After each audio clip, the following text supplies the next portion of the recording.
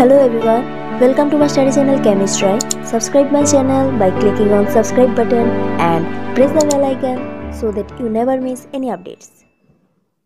How to find out the rate constant for zero order reaction. Hello everyone, welcome to my channel. So today we will know the process of how to draw the rate constant formula for zero order reaction.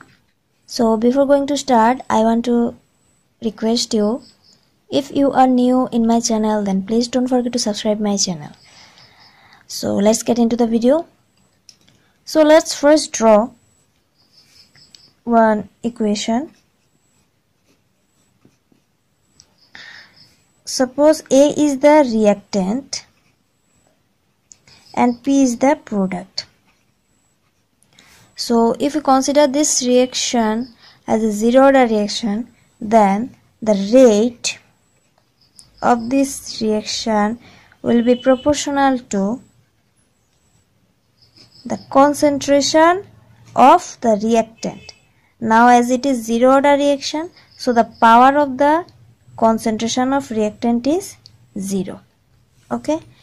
Now if we want to omit this proportional sign, then R equal to, we will put here one constant K into A0. Okay. Now we know anything to the power 0 equal to 1. So we can write here K into 1. So R equal to K. That is rate equal to constant. Now again we can find out the rate of this reaction in terms of the derivative of the concentration of the reactant. So we can write derivative of concentration of reactant A in terms of dt. Okay. So now you can see here one minus sign. This minus sign is because the reactant is decreasing with time. So that's why the minus sign is here. Now we know rate equal to constant. So we can put this value here, that is K equal to minus of d of A by dt. Right? Now we can change the side of the dt from right hand side to left hand side. So we can write also the minus sign. So minus K into dt equal to dA. We can also write like this way, that is dA equal to minus K into dt. Just change the side. Now do the integration. Okay. As this is the constant, so integration is not possible for constant, so I put the integration sign before dt. So now if you do the integration, you can see the integration and the derivative will cancel out each other, and here remaining A equal to minus K into integration and d cancel out, then t plus, whenever we will perform the integration, there is a integration constant. Suppose this one is C. Okay. Now at the initial stage of the reaction, that is at the beginning of the reaction, the time equal to 0 and the concentration of the reactant is also A0. That is the concentration of the reactant present at its initial stage. So we can write the initial concentration as A0. Now put these two value into this equation, then we will get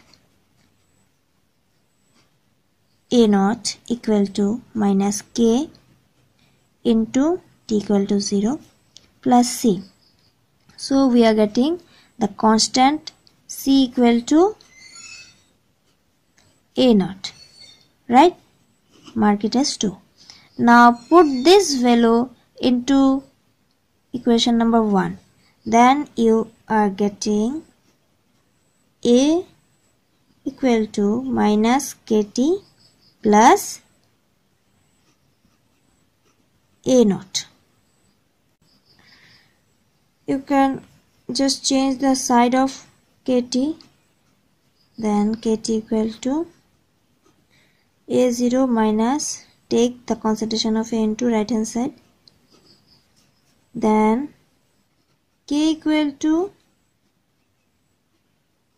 A naught minus A divided by T. So this is the rate constant formula for zero order reaction.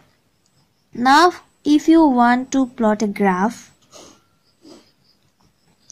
okay, against the concentration of A versus T, then you will get one straight line where the intercept is A0, that is initial concentration, and the slope is minus K.